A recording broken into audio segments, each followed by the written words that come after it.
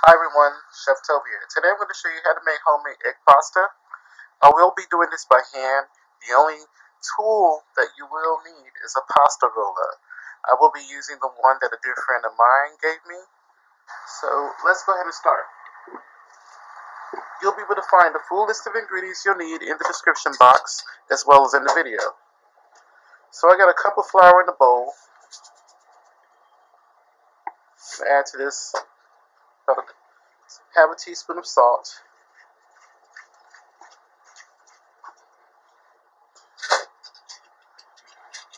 And I have here 2 eggs.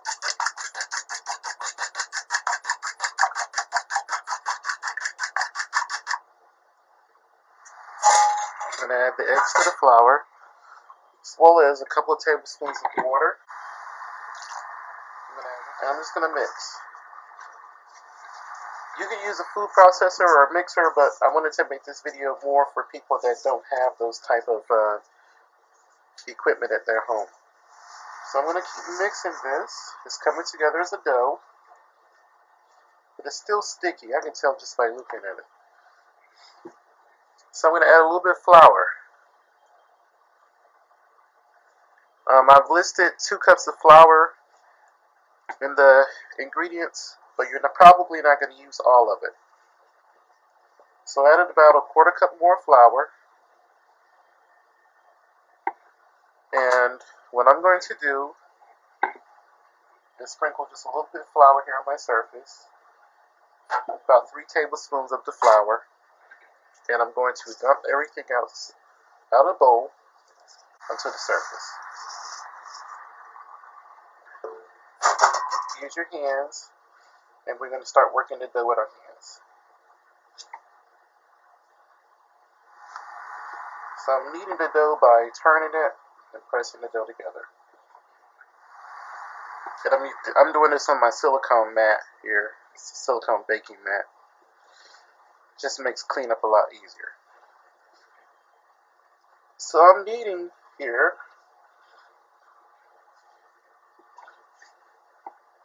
I'm going to sprinkle away this excess flour right here because there's little pieces of the dough.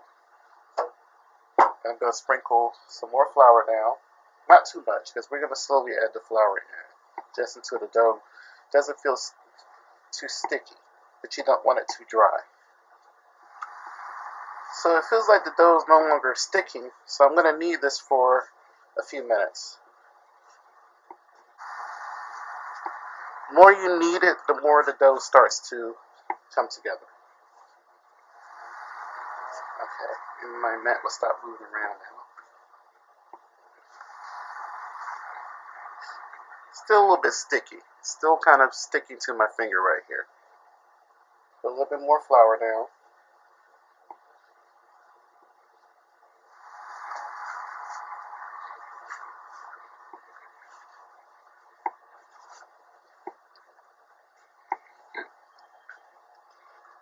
The more you knead it, the more the texture of the dough begins to develop. Still a little bit sticky. Add a little bit more flour. So the dough is starting to come together. My counter is clean. I'm just getting a little bit frustrated because time is going by here. So we're just going to do this on the counter. Sprinkle a little bit more flour.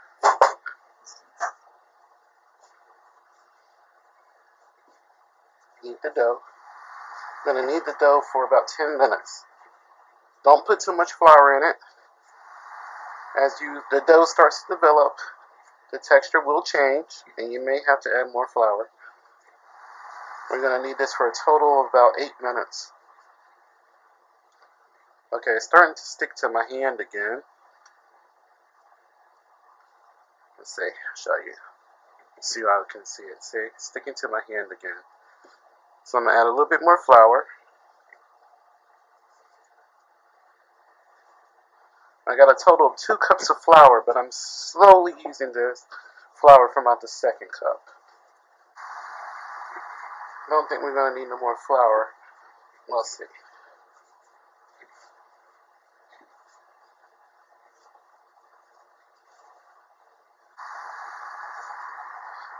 Okay, it's starting to stick to my hand again a little bit.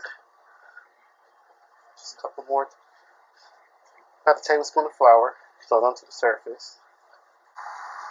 Okay, so I'm going to sweep away this excess flour here.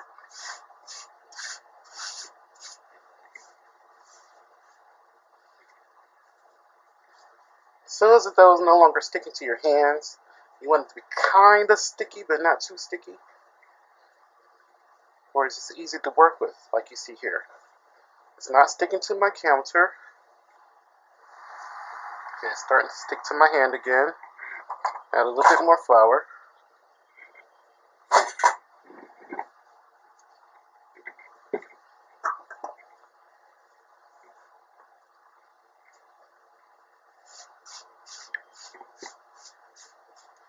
Just enough flour where you can knead it in.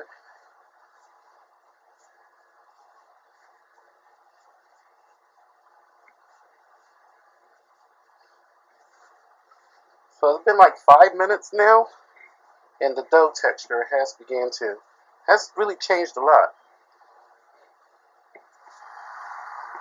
See how the dough is starting to look smooth? Still a little rough.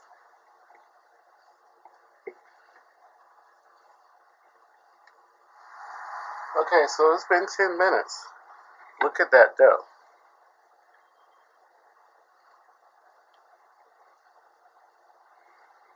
So it's now. Since I am a huge fan of recycling, instead of using plastic wrap, I'm going to use an old, clean grocery bag. Let this rest for 30 minutes. So what I'm going to do is cut the dough into fours.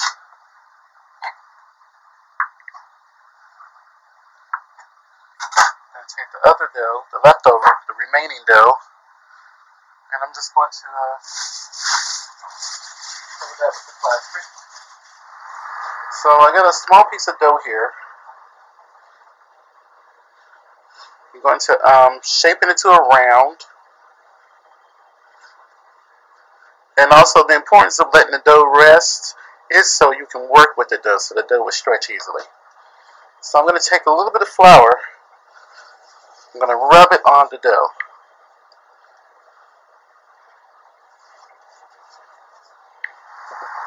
You want to set this to where the hole's the widest, whatever number that is on your machine. Mine is number 9, or number 1 is the widest hole. Okay, this is the hole right here in the middle. That's the widest.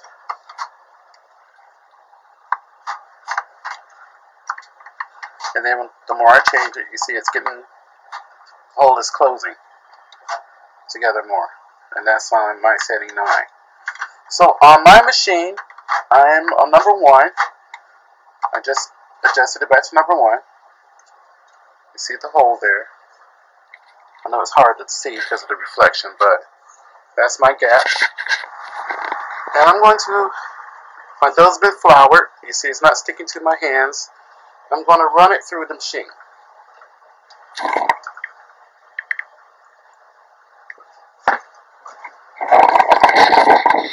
Let's get it to where you guys can see this better. And just don't pull on the dough as it comes out the machine. Just let it gently fall down. So I want you guys to see this really good. I've seen a couple of videos where people were like, oh, my machine's not working right because it sticks. It's not the machine, it's you. Okay, so what I'm going to do is I'm going to fold the dough inward like that. Fold this part over like that. And then I'm going to rub more flour.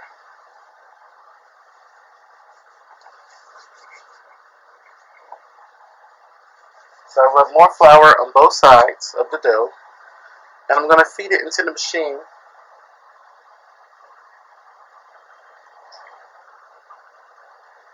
Just work your machine, turn it, and we'll come through it. So now I'm going to run it through again, one more time. just catch it at the bottom.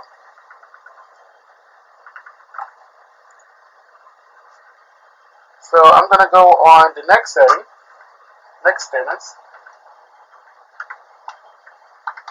all the way down to this is number 2 now. Take some of the flour off the counter here. Rub it on your dough. Then we're going to roll it through the machine. And don't pull your dough as it's coming out. Just allow it to fall through naturally. Then I'm going to go to the next lowest setting. I'm going to run the dough through.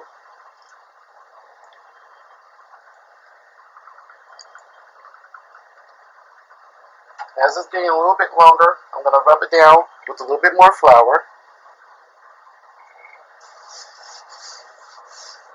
Let's flip it. Rub that side down. I'm going to adjust the machine again to the next tightest setting. Just allow the dough to fall through naturally. Don't pull your dough. Just keep rolling that dough. Okay. I'm going to go through the same number again. Just allow it to go through the machine naturally. You need to slide your dough and do so.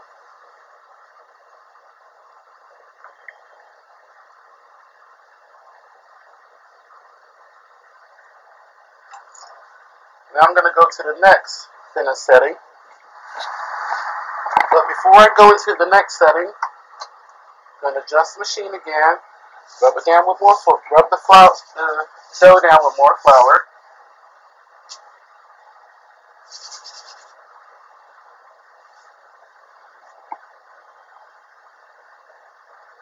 Feed it through the machine.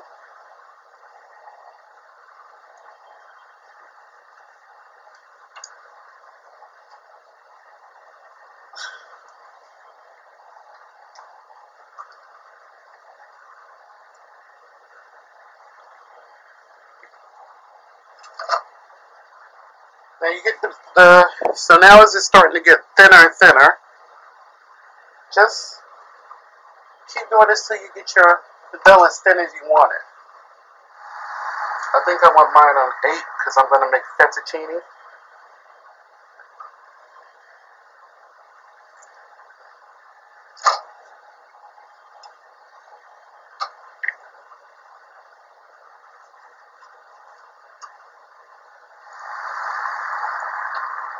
Okay, so that's for pasta. I just laid this on my, I don't know if you can see that, on my baking tray. Sorry for the view. But before I put it on my baking tray, let's see how we can get it to be even in size.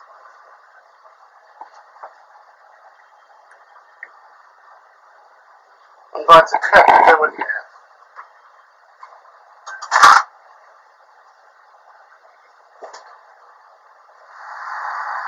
I know that was a crooked cut, but okay, so I can show you the dough better on the tray. So do that with your remaining 4 or your remaining 3 pieces of dough. This is going to sit on the tray. If you feel like your dough is going to stick to the tray, sprinkle your tray down with flour or line it with parchment paper and sprinkle it with flour. And we're going to let this sit for 10 minutes. So I'll be back.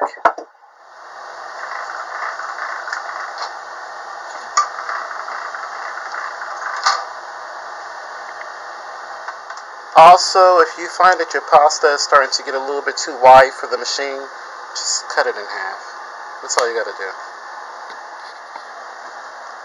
Okay, so I'm going to touch my fettuccine roller on here. Okay, so I'm going to feed the pasta through now.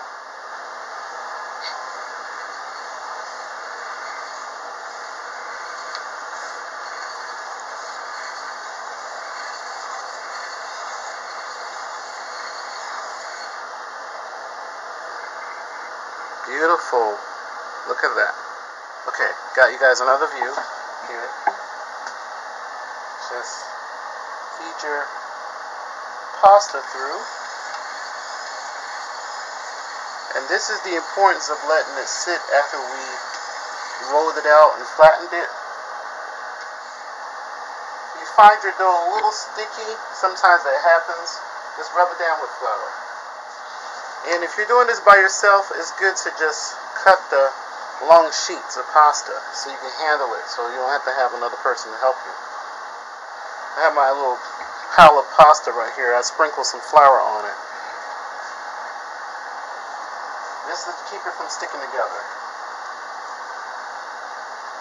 Just toss all that together with the flour. I got all of my pasta rolled out. I'm just going to sprinkle some more flour here all over across the top of all of this and just toss it together to make sure it doesn't stick. So that's how you make homemade fettuccine noodles. I will be bringing you a recipe. Just keep in mind that if you want spaghetti noodles, the recipe is the same, you just use a different cutter. If you want lasagna noodles, the recipe the same, just leave them flat and cut your size noodles. So I have a recipe coming soon. I will show you how to cook these noodles in the next video. So please give me a thumbs up. Don't forget to follow me on my social media websites. You'll find all of the information in the description box below. And please don't forget to rate, comment, and subscribe. Please remember to live and be well. Do all you can to stop all bullying and abuse. Thank you for watching.